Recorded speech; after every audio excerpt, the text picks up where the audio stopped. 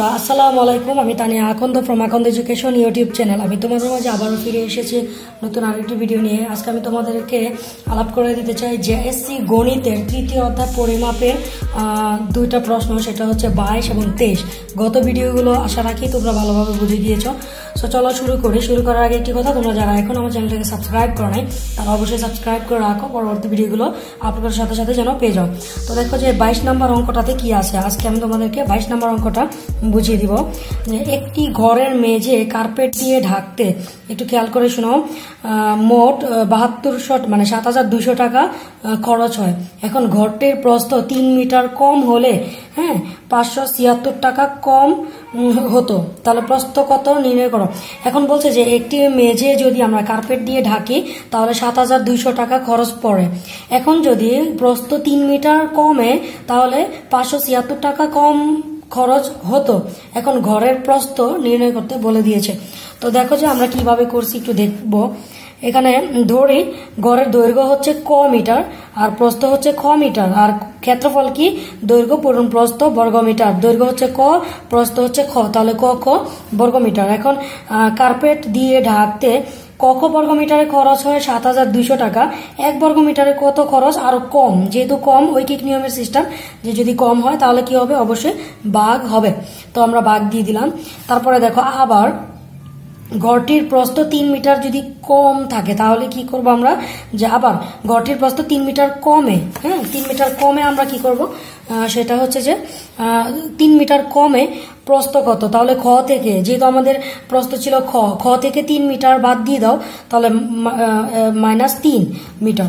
তাহলে এখন ক্ষেত্রফল কত হবে, দৈর্ঘ্য পূরণ প্রস্থ। এখানে প্রস্থ হচ্ছে খ -3, এই 3 মিটার কমের ক্ষেত্রে আমার প্রস্থ হচ্ছে খ -3 বর্গ, মানে খ -3, আর দৈর্ঘ্য হচ্ছে ক, তাহলে ক মানে দৈর্ঘ্য পূরণ প্রস্থ বর্গ মিটার। এখন দেখো যে মেঝে কার্পেট দিয়ে ঢাকতে এই এত বর্গ মিটারে খরচ হয় কত টাকা, আরো কম টাকা হতো, মানে আরো কম, মানে এইটা থেকে এত টাকা বাদ দিয়ে দিব। কারণ কি আমরা ওই যে কম 3 মিটার কমের কম ধরে যে ক্ষেত্রফল ওইটা বের করছি না, তাহলে যে মেঝে কার্পেট দিয়ে ঢাকতে এই এত বর্গ মিটারে খরচ হয় কত, 7200 থেকে 576 টাকা বাদ দিলে যা থাকে তাই। এখন 1 মিটারে কত, আরো কম হইলে কি হয়, ভাগ। আচ্ছা, তারপর দেখো যে প্রশ্ন মতে হচ্ছে আমি কিন্তু দুইটা পাইছি। একটা হয়েছে ওইদিকে, একটু খেয়াল করলে দেখবা যে একটা হয়েছে যে এই জায়গাটাতে এইটা সমান হয়েছে কোনটা, এই যে এটা বলতে এই যে মাত্র বের করলাম না, এই যে এটা খেয়াল করে শোনো যে এইটা, তাহলে আমরা লিখবো যে এটা সমান হচ্ছে এটা। এভাবে যদি আমরা লিখি তাহলে কয়ের মান বের করতে কিন্তু সময় লাগবে না। এভাবে করে আমরা এটাকে এভাবে রাখার পরে আর গুণ করো, বা ক দ্বারা গুণ করে যেভাবে পারো করে দাও।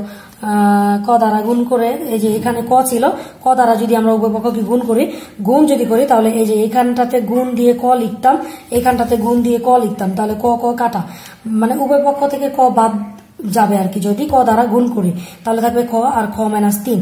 এখন এভাবে আর গুণ করার পরে দেখো এটা আসে, তারপর খ গুলোকে এক পাশে রেখে আর পূর্ণাঙ্গ সংখ্যাগুলো যেগুলো ওইগুলোকে ওই পাশে নিয়ে যাও, তাহলে খ এর একটা মান চলে আসে। তাহলে ঘরের প্রস্থ কত, 37.5 মিটার। এটাই হচ্ছে আমাদের জন্য উত্তর। আশা রাখি তোমরা বুঝতে পারছো। আর একটু কষ্ট করে ভিডিওটা পোস্ট করে অথবা স্টপ করে তোমরা দেখে নিবা, এবং এই অঙ্কটা আমি যেভাবে করছি কষ্ট করে খাতার মধ্যে ওইভাবে তুলে নিবা। তারপর চলো নেক্সটের অঙ্ক, মানে 23 নাম্বারটা কি বলছে দেখে। 23 নম্বরে বলছে যে 80 মিটার দৈর্ঘ্য এবং 60 মিটার প্রস্থ বিশিষ্ট, আমি তোমাদের জন্য একটু কাছে নিকটে নিয়ে আসি। দেখো 80 মিটার দৈর্ঘ্য ও 60 মিটার প্রস্থ বিশিষ্ট একটি, এখন দেখা যায় না, দাঁড়াও একটু ফোকাস করে দেই। দেখো যে 80 মিটার দৈর্ঘ্য ও 60 মিটার প্রস্থ বিশিষ্ট একটি আয়তাকার বাগানের ভিতরের চারদিকে 4 মিটার প্রশস্ত একটি পথ আছে। প্রতি বর্গমিটার 7.25 টাকা দরে ওই পথ বাঁধানোর খরচ কত? যদি প্রতি বর্গমিটারে আমার 7.25 টাকা করে খরচ হয়, তাহলে ওই পথ বাঁধাতে আমাদের কত টাকা খরচ পড়বে সেটা বলে দিছে। তার মানে আমরা এখন বের করবো যে আমাদের এই রাস্তা মানে প্রতি বর্গমিটার করে ধরে আমাদের মোট কত টাকা খরচ পড়বে সেটা আমরা বের করবো। তাহলে ফার্স্ট অফ অল আমরা লিখবো যে দেয়া আছে, যে যে জিনিসগুলো দেয়া থাকে ওই জিনিসগুলোকে ফার্স্টে লিখে নিবা যে দেয়া আছে। দেখো যে দেওয়া আছে বাগানের দৈর্ঘ্য 80 মিটার, প্রস্থ কত 60 মিটার। এখন হচ্ছে ক্ষেত্রফল। ক্ষেত্রফলের ক্ষেত্রে আমরা কি জানি যে দৈর্ঘ্য পূরণ প্রস্থ আবারও 4800 বর্গ মিটার। এখন হচ্ছে যেহেতু বাগানের ভিতরে, দেখো এবার বলে দিছে যে বাগানের এই ভিতর দিকে, হ্যাঁ বাগানের ভিতরটাতে কি বলছে 4 মিটার চওড়া রাস্তা আছে, মানে তার মানে এই সম্পূর্ণটা হচ্ছে বাগান, আর এই 4 মিটার রাস্তা এই বাগানের ভিতরে পড়ে গেছে। তাহলে যেহেতু বাগানের ভিতরে 4 মিটার চওড়া পথ আছে, তাহলে পথ বাদে বাগানের দৈর্ঘ্য কত হবে সেটা আমরা দেখবো। যে পথ বাদে তাহলে 4 মিটার, তাহলে উভয় পক্ষ মানে উভয় পক্ষেই 4 আছে, উপরে নিচে ডানে বামে, উপরের নিচে এবং ডানে বামে উভয় সাইডেই কি আছে এই রাস্তাটা আছে।